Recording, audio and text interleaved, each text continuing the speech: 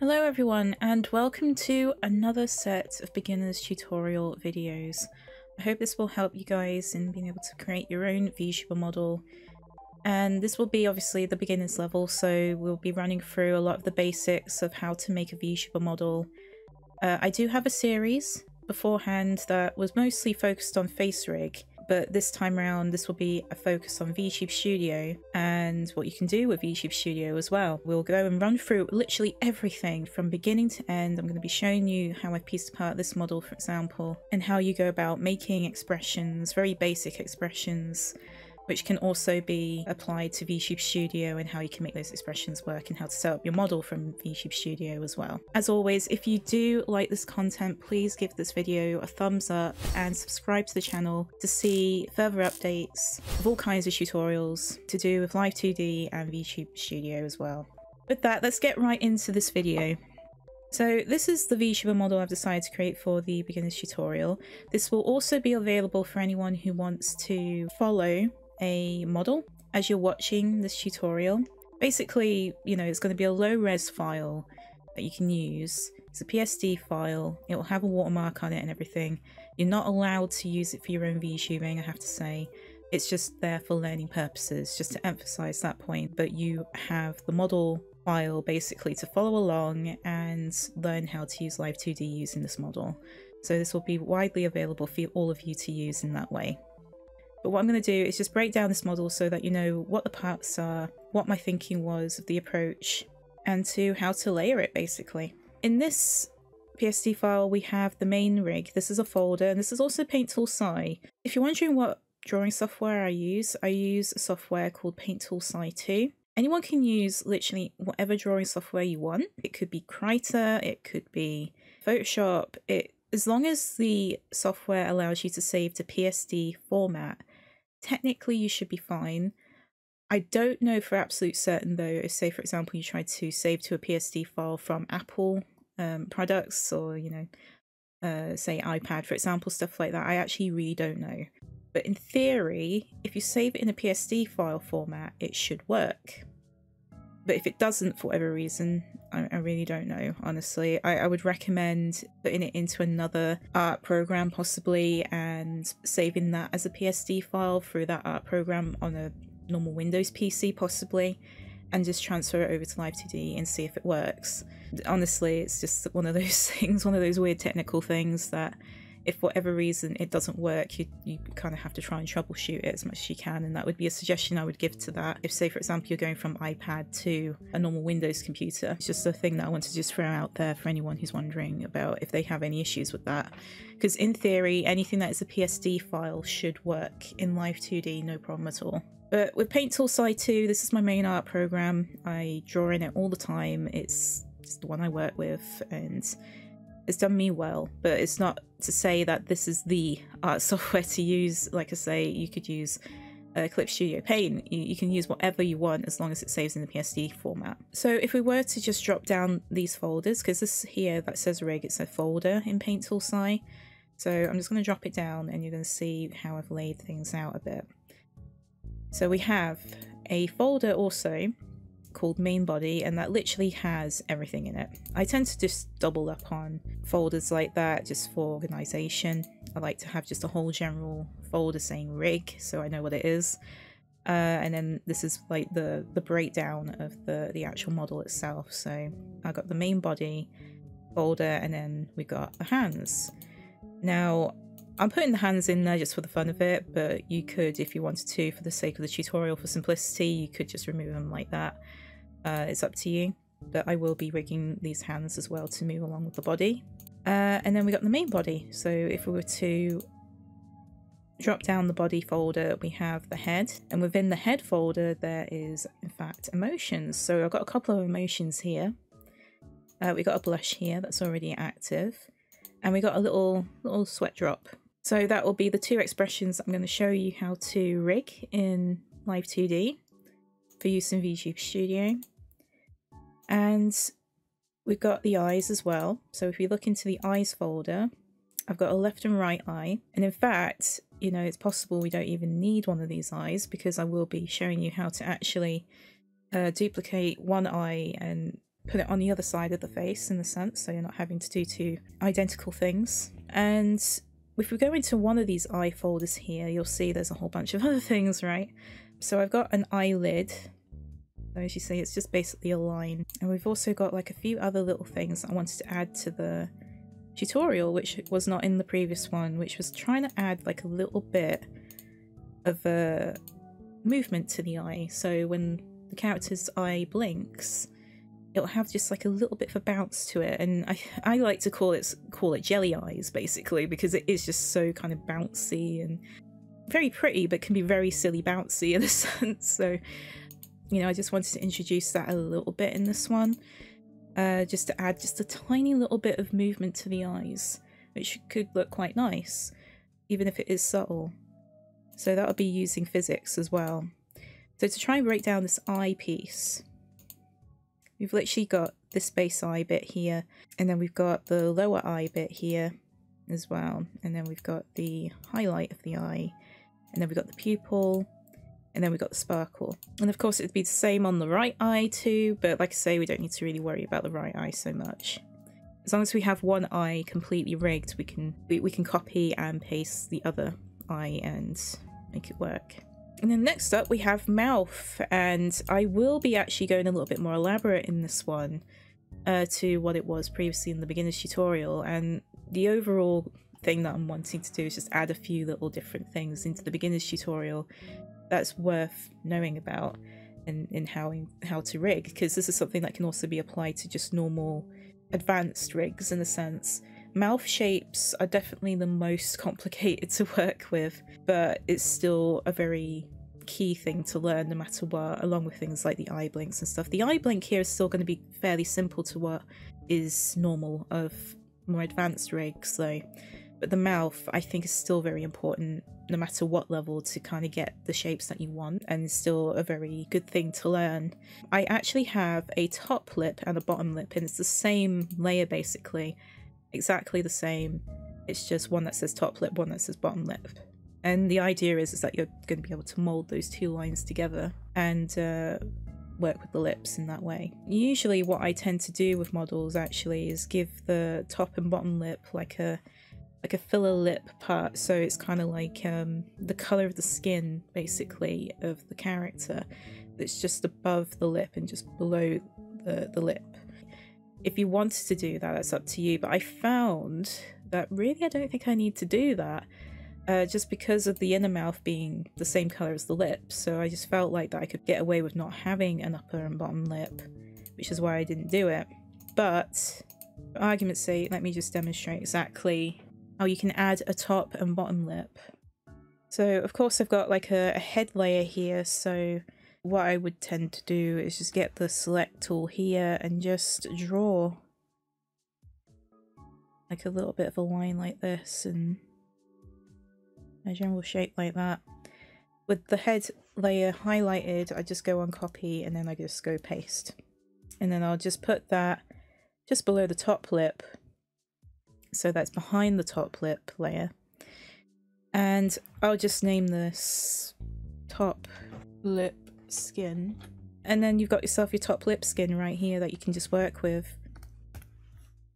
So it's like that. You could clean this up a little bit if you wanted to though. Generally it may need more work with your own characters, just because your character will have probably varied skin of different kinds of colours, so, and shading as well. It's something to kind of bear in mind too. I'm just going to lower the opacity so I can actually see what I'm doing here. I'm just going to go ahead and just draw in like more of a shape there. Like that. You could put the stabilizer on and just smooth it out a little bit. Having a little bit of leeway doesn't hurt as well.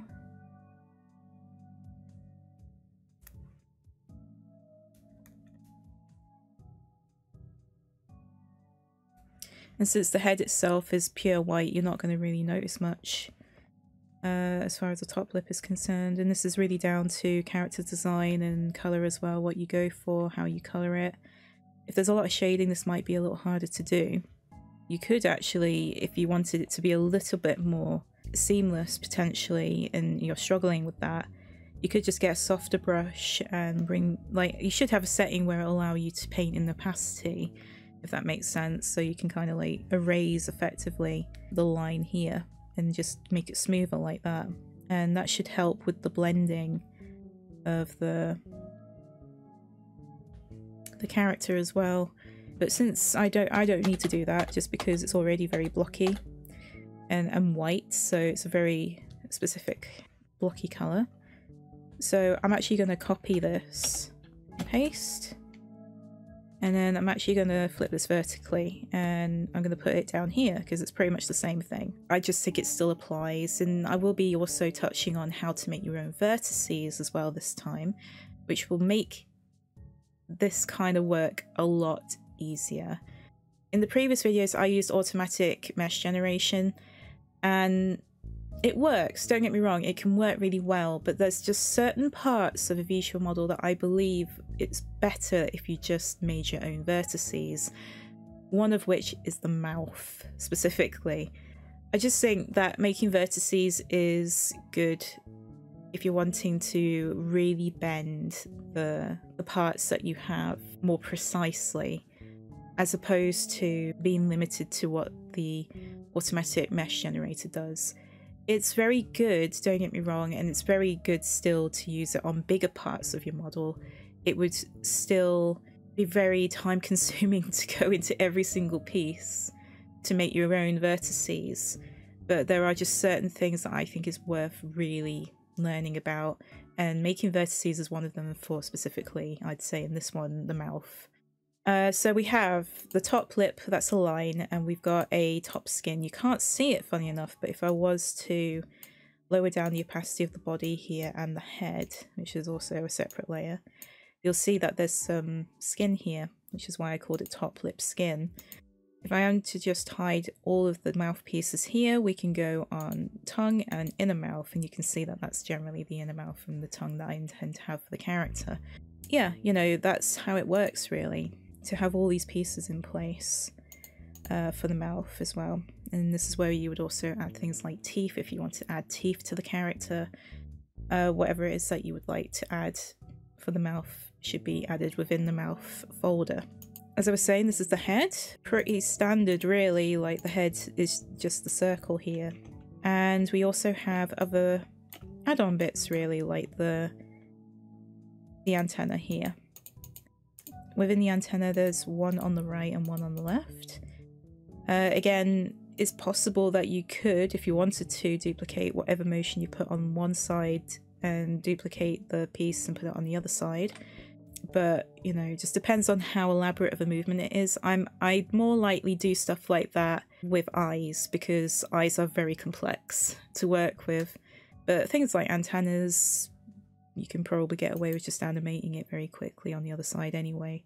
And that's it really for the main head part of this character. So if I was to just hide the layer here that says head, it contains literally everything. Everything that's basically meant to be attached to the head or meant to follow the head movement, I would put it in the head folder, as it would if you were using Deformers, which I will show you how that works once we get into it. We got also jelly beans. I'm just calling them jelly beans because they kind of look like jelly beans. These parts, again, are very optional. They're kind of more accessory based really, but what I do plan to do with these is actually teach you about physics a little bit more with that. You could call this a substitute for possibly rigging hair. Obviously hair, it flows differently as opposed to a bit of a bounce, but you can apply a little bit of a bounce to whatever it is that you want to do, whatever pieces or whatever parts you have for your model. In this case, it's a very sort of bouncy, jelly-like sort of feel, and like I say, that could still apply to hair physics a little bit. Maybe into the future I might make other videos that does kind of break down the hair a bit more, but I do technically have an advanced tutorial of using a more human model, so if you wanted to check that out, feel free. As much as it does refer to face rig, and that was during the time of me using face rig, it still applies. It's still the same thing, so you know, it will work out pretty well. So yeah, this is basically the jelly bean head, I want to call it, I guess. So this is basically these parts here, all separated, And if you go into each one of these folders as well, and I just numbered them as well, I didn't really know what to call them, so I just numbered them. There's shine to them. That's really all there is to it. You could just as well not have the shine at all, and it could just be all one piece. It doesn't even have to be within a folder. Again, it just depends on, like, if you have added things, or if you want to add sparkle or effects to it in any sort of way. That's when you start putting things into folders, because if you want them all together in one piece, it's good to put them within a folder so that you can move it around potentially. So even though that we have a shine in here and the base here, say for example, if you didn't have this folder, you wouldn't be able to move it. You'd be separate like this and it would be a bit of a mess. But within a folder, you can move it around together like that. So it's one of the reasons why it's in folders, because it just makes it easier to navigate around. So it's pretty much the same for each one of these, but you know, if you wanted to, just for the sake of the tutorial, you could just remove them and you don't even need to worry about them. It's up to you. So this is the sparkles folder, and this will be used for a little bit of an idle animation for the VTuber model too. So I'll be showing you how to make an idle animation using the breathing parameters. So they're all pieced apart so that I'm going to be using opacity to make them fade in and out at different intervals, basically. For simplicity, I am just going to be referring to the breathing parameter for idle animation. Stuff like animation, you can make yourself a motion-free file, something called a motion-free file, that is its own idle animation, basically, its own file for idle animation that can be applied to VTube Studio within the model file settings. But I do still think there's something in breathing parameters. I still think that in terms of making idle animation, it can still work quite well. You don't have to worry about having to animate anything. It's just all kind of in a way programmed into the breathing parameter of Live2D, where it has like this kind of set motion for breathing.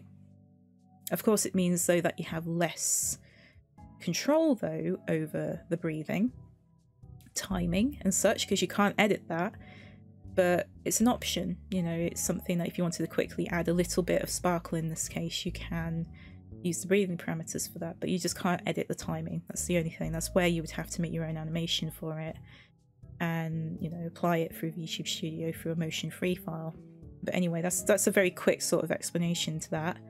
That's the shine. That's a folder with all of the shine to do with the body. So I've separated them all off. The reason why they're separated is that I do like the idea of just giving them a little bit of stretch whenever the character is sort of pacing up and down, because I do plan to give it that sort of breathing animation anyway. Or if there's a bit of bounce to the character, then the shine can have a little bit of stretch to it, a little bit of give. Again, I just numbered it. I didn't really go into elaborate names here. And then if we bring the opacity up, this is the main body. I've got a little shadow here just to kind of imply that the jelly character is kind of standing. I do have it set to an effect called shine, which I'll show you in Live2D that there's a bit of an equivalent to that. There's very limited blending effects in Live2D currently, which is multiply, and I think another one that's called additive. So I think additive is kind of like shine in Paint Tool Sci 2. You know, I'll show you how to do that once we get into it, because it may look different into Live2D. We have that, and then we've got something called crosshatch here, which is just these little lines that I've added to the model, just to kind of give it a little bit of texture. Which also has a bit of a shine effect to it as well. And then the rest of it is basically just the whole body. So if I was to actually remove the sparkles and the shine here, you can see that's what it is. It's just the base of the body right there. The last part is the bean back. So again, it's the same as what we saw at the beginning with the jelly bean, saying jelly bean head. It's the same thing, but only behind the body. Alright, so I think that's everything. I think I've pretty much touched base on everything to do with this model and how it's pieced apart, and hopefully this has given you some idea as to how to piece it apart. I'm going to go ahead and throw this character into Live2D and I'm going to start rigging it.